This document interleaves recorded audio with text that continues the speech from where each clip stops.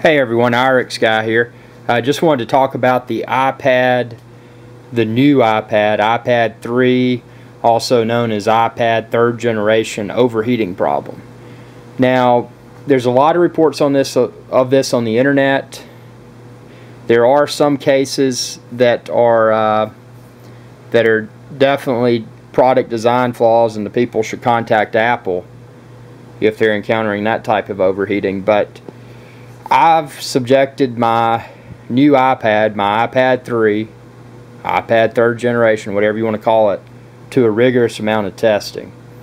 Now what I did my standard web browsing, checking email, doing some text-based only apps. I do a lot of stocks, so I ran through a gamut of tests there and used this device for about 4 hours straight. So I didn't take any breaks or anything.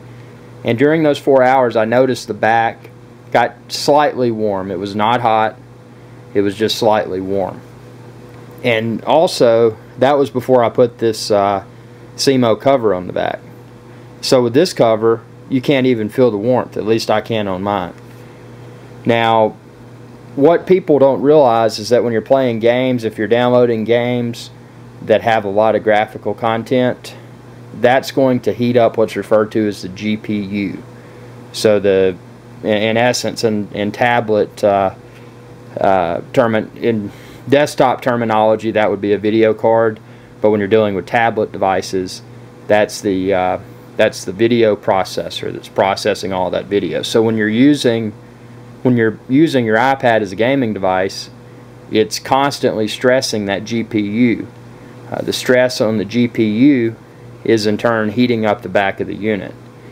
So people that are saying their iPad 3 or iPad 3rd generation, whatever you want to call it, is overheating, they're probably playing a lot of games on it. Now if you're like me, you're just using it for business purposes, reading websites, researching stocks, things that aren't constantly taxing the GPU, then you're probably not even going to notice any noticeable amount of warmth. I mean, if you're using it for several hours straight, yeah, it may get a little bit warm, but that may just be warm because you're keeping it on your lap. And if it's on your lap, it could be your body heat that's actually heating up the back of the device. But for everyone out there that's afraid to jump in and purchase an iPad 3rd generation because of all the reports about overheating, in my opinion, it's a lot of fluff. Now, sure, there may be a few legitimate cases where the iPad is malfunctioning and it's overheating. I'll agree with that. And there's probably some people that are taking their iPad to the beach and it's overheating. Well, your iPhone, your iPad, your iPod, whatever it may be, if it's in direct sunlight, it's more than likely going to overheat.